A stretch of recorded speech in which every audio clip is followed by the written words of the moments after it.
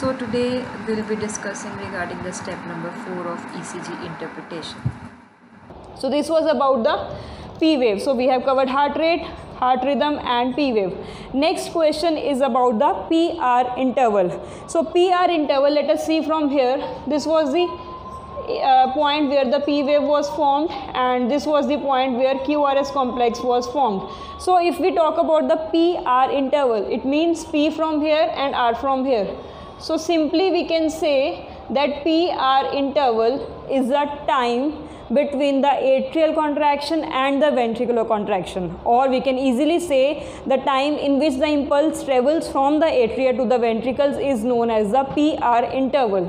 And we have already seen on an ECG strip, PR interval has to be in normal time period of 0.02 to 0.20 seconds, or we can say 3 to 5 small squares. So let us see the questions about PR interval. The question says the normal length is 0.12 to 0.20 seconds, and there are three main questions to be asked from PR interval while seeing the ECG.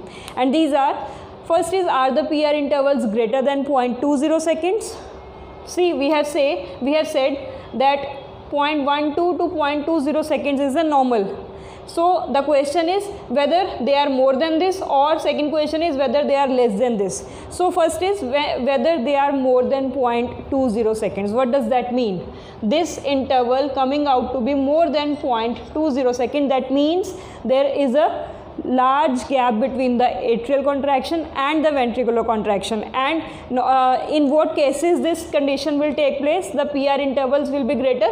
If you remember, in the last classes of the ECG interpretation, we have said that AV node, it acts like a gatekeeper, which means it has a small micromillisecond of delay, so that complete contraction of the atria and complete filling of the ventricles may take place. But if AV node is blocking the electrical impulses for a longer time, then there will be delay in PR interval, or the time period between the atrial contraction and the ventricular contraction. So this is the type of heart block condition in which the PR intervals will be coming out to be more. And again, I would say that in case of dysrhythmias, we will be discussing this in detail, that what is the prolongation of PR interval would mean. But for this time being, you have to remember the PR intervals are always greater in cases of heart blocks. Second is PR interval less than 0.12 seconds. That means that is a narrow complex. Narrow means this time interval is less, short, which means that this is a type of atrial dysrhythmia. And how it is a type of atrial dysrhythmia? The impulse is not coming from this place. The SA node is not functional.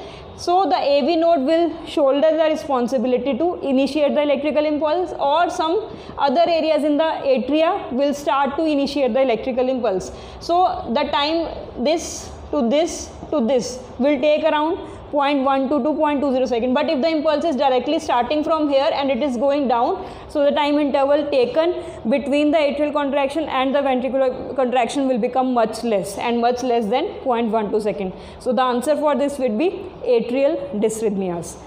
Third question is, are the PR intervals constant across the ECG strip? Again, as in case of P wave, we have said that the P waves should all look similar across the ECG. Again, in case of PR intervals, they have to be equal throughout the ECG to say that it is a regular rhythm ECG.